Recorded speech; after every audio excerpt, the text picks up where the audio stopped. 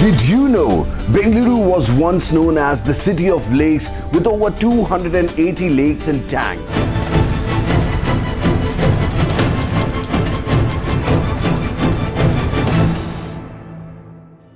In recent times, Bengaluru has been hit in the false name of progress and urbanization. The lakes of Bengaluru have over the years contributed to the pleasant weather of the city. It has now vanished. There were a total of 280 lakes and tanks in the year 1960, and 30 years down the line, the water bodies summed up to less than 80.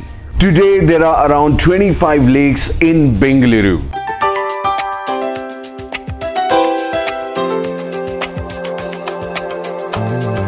The effect of urbanization has taken some heavy toll on the lakes of Bengaluru. The lakes in the city have been largely encroached for urban infrastructure, and as a result, there are just 17 good lakes exist right now.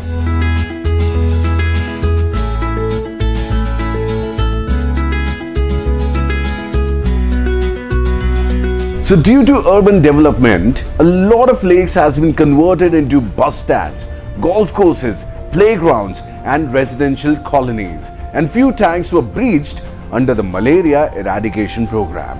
Earlier, wide variety of birds used to hibernate to the city because of many lakes, but with important lakes being converted into bus stands and golf courses, the city has suffered to catch the sight of old beauty. The lake ecosystem is in total imbalance in Bengaluru.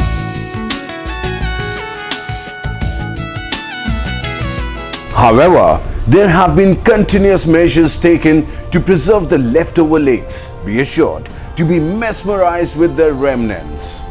Here's a magical sight of the beautiful lakes in Bangalore. Alsur Lake, Sankey Tank, Mariwala Lake, Hebbar Lake, Lalbagh Lake, Hasarghetta Lake, Belandur Lake, Varthur Lake, Agra Lake and others. So if you want the old charm of Bengaluru to come back, if you want the wonderful weather to come back, save your lakes. REDFM 93.5